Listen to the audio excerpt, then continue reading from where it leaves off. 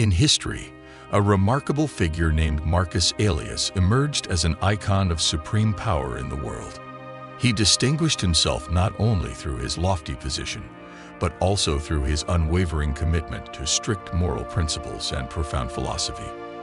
Unlike many other Roman emperors, he wholeheartedly rejected extravagant and lavish pleasures, such as excessive feasts and gruesome spectacles at the Roman Colosseum.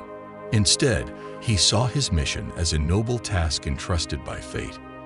And with this spirit, Marcus Aurelius devoted himself to realizing his life's purpose. One of the core principles of Stoic philosophy, to which Marcus adhered, is the ability to discern what is within our control and what lies beyond it. Epictetus, a prominent thinker of this school, articulated this concept clearly in his handbook, emphasizing that most events, except for our actions, are beyond our control. This awareness not only offers clarity but also provides a profound perspective on our interactions with the world. Stoic philosophy doesn't advocate complete withdrawal from the world, but encourages us to accept and acknowledge our limitations realistically. It asserts that fixating on factors beyond our control burdens us unnecessarily. When life is filled with suffering, it's often because we attach too much importance to things outside our sphere of influence. By ceasing to be influenced by external factors, we regain control and inner peace. Marcus Aurelius's ability to remain undisturbed by external circumstances allowed him to effectively navigate the numerous responsibilities and challenges he faced as an emperor. This freedom from the sway of external forces enabled him to focus on the tasks he believed the gods had assigned to him. For Epictetus, this liberation from external influences could be a means to concentrate on meaningful goals, while for others, it might offer a path to contentment. In seeking a worry-free life amidst life's challenges, it's essential to discern which things we should cease caring about and how to accomplish this. This video offers a free exploration and interpretation of Marcus Aurelius's philosophy on caring less, as presented in his Meditations. Marcus Aurelius repeatedly distinguishes between the present, past, and future, providing valuable insights into how we often invest excessive concern in these aspects, often in the wrong ways or for the wrong reasons. To structure our discussion, let's commence with the future. As Seneca once wisely noted, we suffer more in imagination than in reality, suggesting that our thoughts about the future are a primary source of our suffering. Our imagination tends to run wild when contemplating the future, conjuring numerous scenarios, most of which will likely never materialize. Faced with this, we ponder how to cope with potential outcomes, often trembling with uncertainty about how the future will unfold. In some instances, events unfold as we predicted, but in many others, fate surprises us with unforeseen circumstances, leaving us overwhelmed. Marcus Aurelius emphasized that it's not the weight of the future that burdens us, but rather the weight of the present pressing upon us. He suggested that the pain we associate with the future actually occurs in the present. Interestingly, it's not that the future is happening in the present. Rather, when we excessively worry about future events, we make our lives painful as we endure them in our imagination. Allowing future events to determine our present can be detrimental. So what wisdom did Marcus Aurelius impart regarding excessive concern for the future? Consider the following quote: "Never let the future disturb you. You will meet it if you have to with the same weapons of reason which today arm you against the present." He urged us not to dwell on the terrible possibilities, but to face the situation as it arises, emphasizing that if we can handle the present, we can also handle the future. Living in the present moment, Marcus Aurelius realized that he could endure it, leading him to question why he couldn't cope with what lay ahead. This attitude aligns with the concept of amor fati, the love and acceptance of fate, fortified by the confidence that if you can endure the present, you can navigate the future. He reminded himself not to dwell on adverse outcomes, but instead focused on how to manage the current moment. This perspective underscores the idea of amor fati, loving one's own fate, with the belief that enduring the present empowers us to navigate what lies ahead. Turning to the past, Marcus Aurelius acknowledged the ephemeral nature of life, which quickly disappears into the vast world beyond our reach. Like the future, the past resides in a realm where we cannot intervene. What's done is done, and barring the invention of a time machine, we cannot change it. Marcus Aurelius wisely stated, "Remember that man lives only in the present. In this fleeting instant, all the rest of his life is either past and gone or not yet revealed." Consequently, he advised us to regard the past as unimportant and devoid of meaning in the present. It's not that past events have no influence on the present, nor that we cannot learn from them. We can certainly glean insights from the past.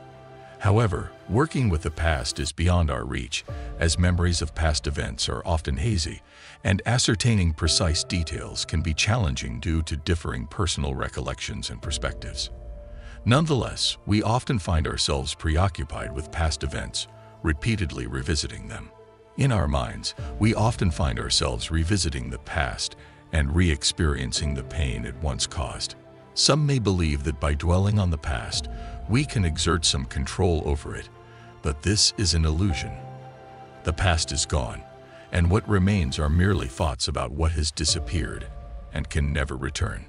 Many people express regrets, saying, "I wish I had done that differently," but they are wishing for the impossible.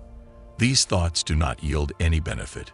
Instead, they stir desires that can never be fulfilled. Marcus Aurelius, rather than fixating on past events themselves, directs his focus on how he deals with them. We cannot alter past events, and it's unlikely that we could have controlled them when they occurred. However, we do have the ability to control how we respond to these past events. Initially, we may view the past as a collection of unfortunate circumstances, perhaps a challenging childhood, the ending of significant relationships, or business endeavors that fell short of our expectations. Nonetheless, the past is not solely a sequence of unfortunate events, but an integral part of our personal journey. It can serve as a means for learning, growth, and maturation. The difficulties and failures of the past provide opportunities to better understand ourselves, explore our limits, and discover ways to overcome challenges. These experiences become valuable lessons, strengthening us and preparing us to face future obstacles. Consider the past as an inseparable part of your life story, not the sole determinant of your destiny.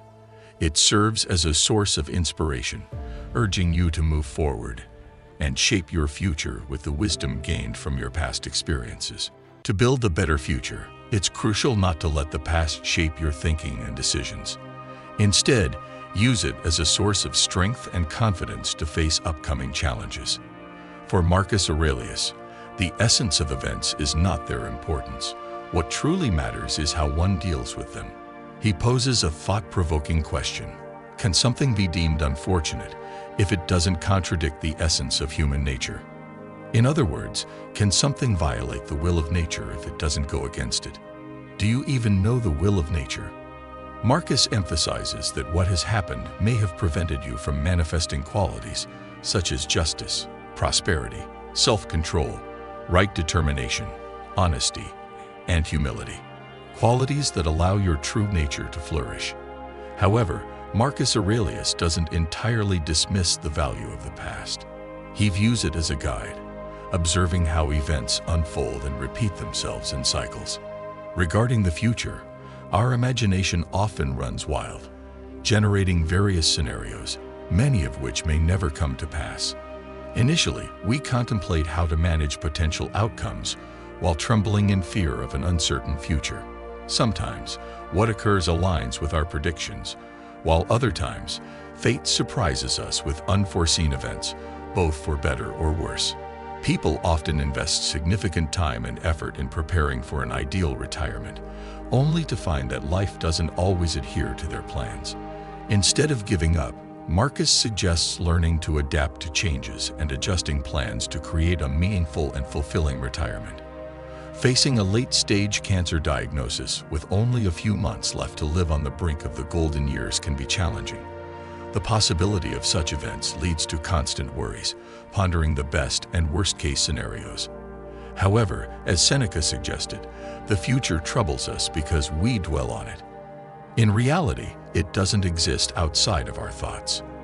If you were faced with a life-threatening cancer diagnosis, what should prevent you from savoring today and relishing every precious moment of your life? Stand tall, hold your head high, regardless of what you're going through, be it trivial or significant. Don your finest clothes and your best shoes, creating moments that will endure long after you've gone. Marcus Aurelius, in his wisdom, focuses on his own response to events that are beyond our control. The past is something we cannot change, and perhaps we can't even control it when it unfolds in the present. However, we can control how we face these events. Initially, we may perceive the past as a series of unfortunate circumstances, a challenging childhood, the dissolution of a friendship or business endeavors that did not yield the expected results. For Marcus Aurelius, the essence of these events is not of paramount importance. What truly matters is how he handles them. He poses a profound question. Can something be deemed a true disaster if it doesn't contradict the essence of human nature? Can we label something as disastrous if it does not run counter to the will of nature? Do we even understand what the will of nature truly is? Have the events that have transpired prevented you from embodying qualities like justice, generosity, self-control, sound judgment, honesty, humility, and authenticity? Qualities that enable your natural essence to flourish. Interestingly, Marcus Aurelius did not entirely discard the value of the past. He regarded the past as a guide, a source of observation for understanding how events unfold and repeat themselves in cycles. In the present moment, Marcus Aurelius recognized that we find ourselves in a narrow field within our grasp, while the past and the future stretch out as vast areas beyond our control. The present exists only for a fleeting moment, with the rest of our lives either having passed or remaining undisclosed. Yet, we often divert our attention away from the present, becoming discontented with the unfolding of life at this very moment. This dissatisfaction may arise when things deviate from our plans or when our desires remain unfulfilled. Consequently, the present moment can become a painful confinement as we either endure it under the dominion of the future or cling to the fleeting present. Marcus Aurelius offers advice on how to approach the present moment. He encourages us to fully embrace it as it is and enjoy it without letting our emotions be dominated by our current circumstances, even if we don't particularly like what's happening or cling to what we possess. He believed that the unfolding of the world is beyond our control, but our reaction to it is well within our control. While we cannot manipulate external events, we can control how we respond to them. Consider, for example, a difficult childhood marked by numerous obstacles and hardships. It might be tempting to label this past as a series of misfortunes. However, in line with Marcus Aurelius's philosophy, the crucial aspect is not to categorize these events as disasters, but rather to focus on how you choose to react to them.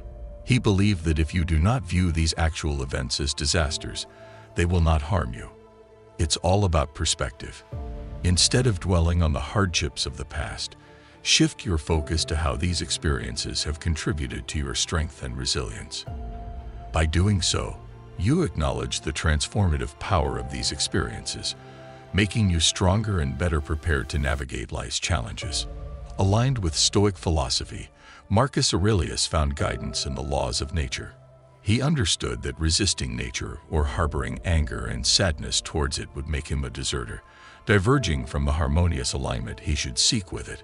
Imagine you are facing a relatively challenging situation in your personal life, having lost an important relationship, and feeling sadness and desperation. In line with Stoic philosophy, you can approach this situation as follows. Acceptance. Begin by accepting the situation. Understand that losing the relationship is a part of life, and you cannot fully control it. What truly matters is how you choose to handle it.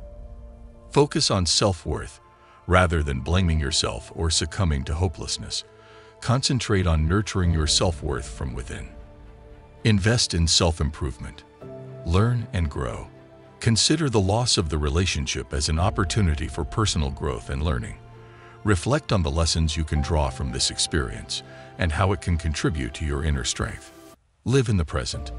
Avoid dwelling on the past or worrying about the future. Redirect your focus to the present, engage in activities that bring you joy, and find contentment in the here and now. Connect with others. If you're feeling isolated, seek connections within your community or with friends. Share your emotions and seek support, recognizing that you don't have to navigate difficult times alone. Emotional management. Learn to manage and control your emotions rather than allowing them to control you. This is the art of living, a mastery over your inner world, which is more enduring than external circumstances that are often unstable, fragile, and unpredictable. By embracing these Stoic principles, you can find resilience, inner strength, and contentment, regardless of the external challenges life may present. What truly matters are the events we face.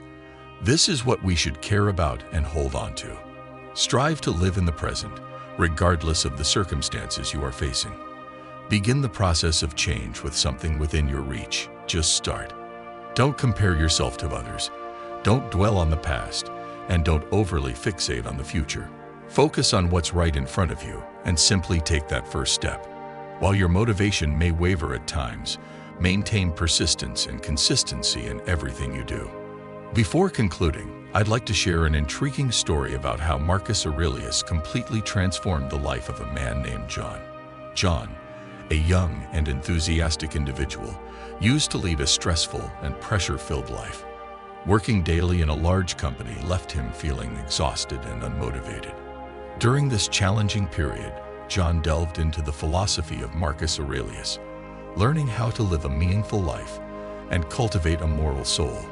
The words of Marcus Aurelius deeply resonated with John, inspiring him to delve further into Stoicism and incorporate its principles into his daily life. He learned to face work-related pressures with greater composure, manage stress effectively, and prioritize the most important values in life. Thanks to Marcus Aurelius, John's life underwent a profound transformation. He became happier, more confident, and better equipped to confront life's challenges. John's life is no longer as stressful as before, and he has experienced a significant shift in his thinking and spirituality. This story serves as a reminder that life is an ongoing journey filled with precious moments that can profoundly alter our paths for the better. Through the reflections of Marcus Aurelius, we are offered profound insights about life, success, and happiness. This article provides valuable suggestions and wisdom from one of history's greatest philosophers. It's time to infuse your life with a fresh perspective. Take a moment to enjoy this video, a window into a world of new discoveries and understanding. We strongly believe that these authentic moments will inspire you and deepen your understanding. If this video has touched your heart, please don't hesitate to like and share it with everyone around you. Let's create a community enriched with knowledge and rich experiences. Each share is a step toward expanding our world.